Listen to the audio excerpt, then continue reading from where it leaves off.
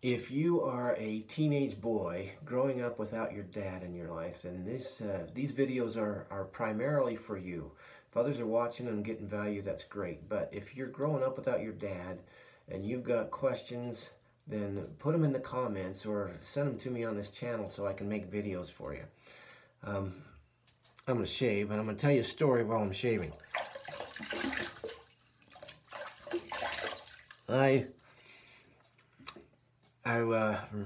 When I was in elementary school, probably 5th grade or so, they had these posts. You've probably seen them. They probably still have them places.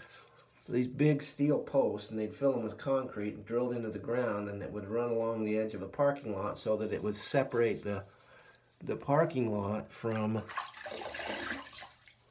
the playground. So cars couldn't drive out there unless they went through the gate that was controlled and locked, right? So they have these posts, and they're just about 3 feet high, right?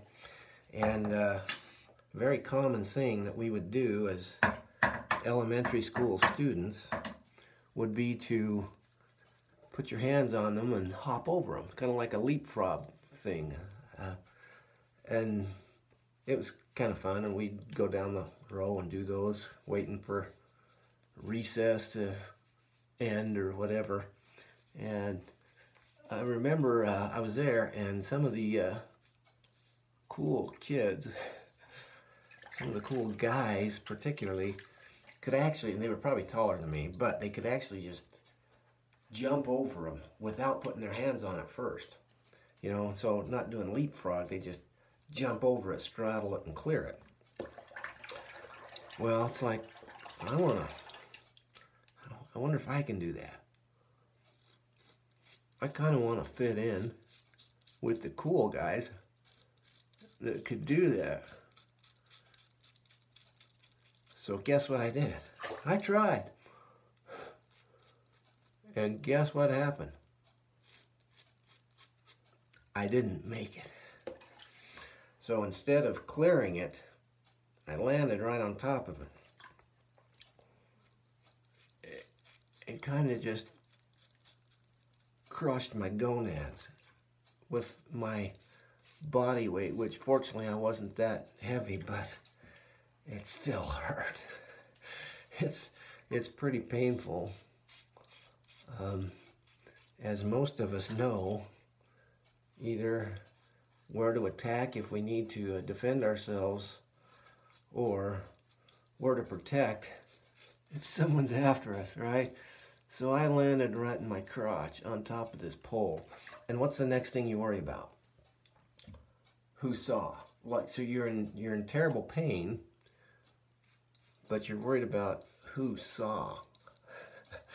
So I'm looking around, hoping no one saw me, trying not to let the tears come because it hurts. And then just gracefully get out of sight somewhere, and so you can suffer without being in public. And eventually it quits hurting. But have you ever done anything like that? There's a few lessons in this, believe it or not.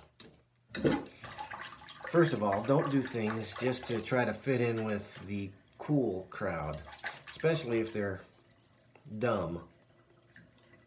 That may or may not have been dumb, but if I was thinking about it, I could have tried. I could have like jumped right next to one and seen how high I got before I actually tried to jump the real thing. So there would have been a smarter way to do it, potentially. Some of that's just lessons learned, right? I could have just chosen not to do it. Another lesson is, you know, don't be so worried what other people are thinking about you. That's not the best way to make decisions. But a lot of us do that, and especially when we're teenagers. And maybe one of the lessons is you're just gonna sometimes do things that you might consider later that were stupid. But learn from them and move on. So, stepsons, if you're watching this video, I hope you get some value out of it. Let me know in the comments what things you might have done that you've regretted, and maybe what lessons you learned from that as well. And don't forget to like and subscribe, and let me know what videos you'd like made as well. What questions do you have? What would you ask your dad if you had a dad in your life? And I'll do my best to get a video answer back out to you on that. All right, have a great day. We'll see you on the next video.